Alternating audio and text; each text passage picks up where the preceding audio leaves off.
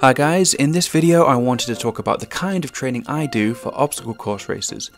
This is my third year competing in obstacle course races, and I've taken part in different X-runners, a born survivor and a tough mudder. I've just completed another X-runner, so I thought I'd share some of my training tips with you. Now unfortunately I have lots of knee issues and more recently an ankle ligament issue after a half marathon I completed last year. Now as such I can't do a great deal of running anymore for my training, but if you can, aiming to work your way up to the distance of the race is a really good idea. Most events are 10 kilometers, but Tough Mudder for example is about 21 kilometers. Now where possible, don't just run on roads and flat surfaces, aim to find a trail run that will get you used to running on an uneven surface. In my case, I do just a short run of 4 to 5 kilometers on a trail once a week. I'll also supplement my cardio training with some high intensity interval training to really try and get my fitness up.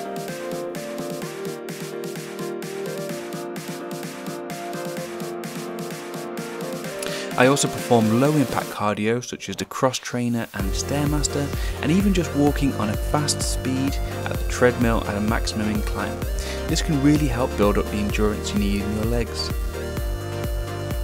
I'd also recommend building up the strength in your legs with some traditional leg exercises such as squats, lunges, single leg presses.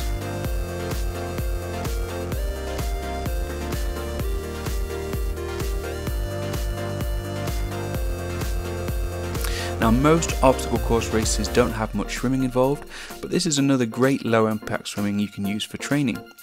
After a swimming session, I also like to take a dip in a cold plunge pool just to psychologically prepare myself for the cold lakes and water on the course. Now when it comes to obstacle course races, a lot of people overlook their upper body. However, there are a lot of obstacles that require you to be able to pull yourself up, climb up ropes, and a monkey bar section is almost always a given.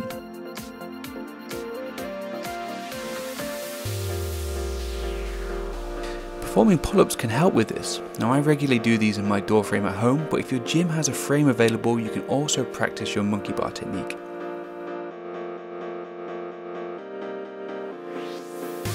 Finally, all the events will involve a lot of crawling.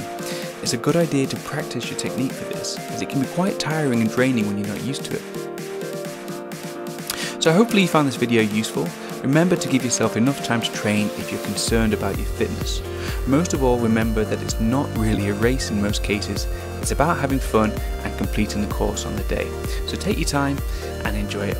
Now as always guys, if you like this video, don't forget to give me a thumbs up and subscribe for more videos.